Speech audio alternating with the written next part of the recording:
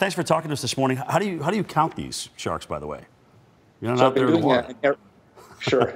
I've been doing an aerial survey, actually, flying from Miami along the coast up to Jupiter, and with high-definition cameras mounted out the window. And that enables me to video record and go back and count the huge numbers of sharks that are immediately adjacent to the beach. So what is different about the sharks' migration pattern this year? Well, this year it's been unusually warm. And as a result, we haven't had the big numbers of sharks coming down here and spending the winter in South Florida. They've actually stopped further up the coast, Sebastian area or Vero Beach. And so I think it has to do, or it indicates that the migration is very tightly tied to temperature. All right, so should swimmers be concerned about this?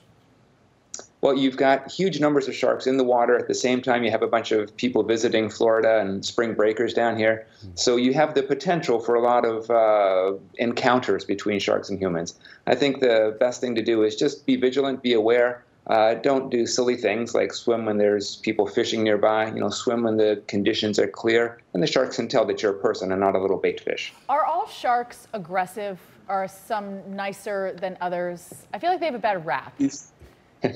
In general, they have a bad rap. And these black-tip sharks that are taking part in this migration are a really skittish species. So when you try and get into the water with them, they're likely to bolt away. They're not particularly curious, let's say. Yeah, unless you're, poking at them, then they might get a little upset. There's a lot of fishing that goes on, obviously, off the Florida coast. Is there more chumming potentially resulting in more fish coming in and saying, hey, this is a free meal. I don't even have to work for this. It just comes off the boat.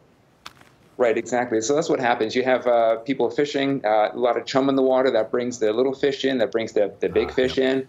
And it's those sort of conditions that swimmers want to avoid.